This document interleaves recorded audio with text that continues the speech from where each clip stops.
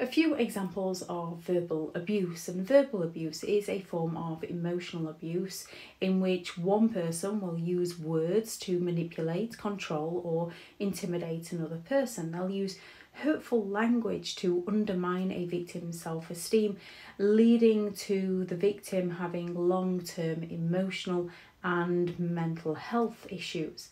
And one of the first signs of somebody using verbal abuse is when they are name calling, when they are insulting someone using offensive remarks, when they continually call someone stupid or idiot or worthless. And this leads to the victim having low self-esteem, feelings of worthlessness and emotional distress.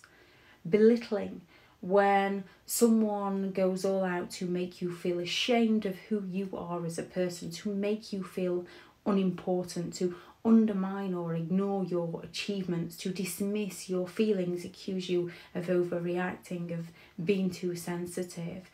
They are going to leave you feeling inadequate. Gaslighting, where they're looking to gaslight your reality so that you doubt your perception of events and question whether or not you are the one that's going crazy, leading to confusion and self-doubt. Shaming, criticism of your actions, your appearance, your beliefs, your achievements, in a way that humiliates or embarrasses you, leading to that low self-esteem, social isolation, and a lot of anxiety. Threats, using language to instill fear, physical, emotional threats, to instill that fear within you so that you don't step out of line, leading to fear, anxiety, and loss of all hope.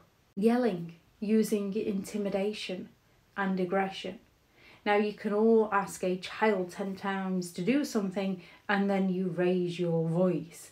However, usually the child isn't necessarily fearful of you. They might still push their luck.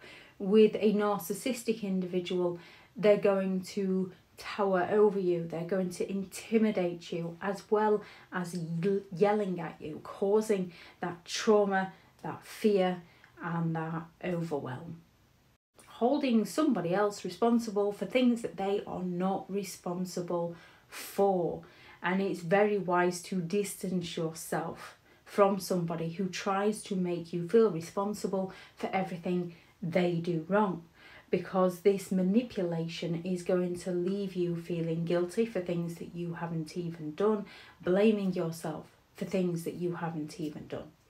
And mocking you with noises. They can have the last say and then walk off humming and singing away to themselves, causing that frustration within you, so you might go after them, and then they accuse your reactions to their actions of being the problem, when without their actions there wouldn't have been those reactions. They're going to make fun of your opinions, your looks, your behaviour, your achievements, to ridicule you, to belittle you, causing that low self-confidence, those insecurities, and that lack of trust within your own abilities.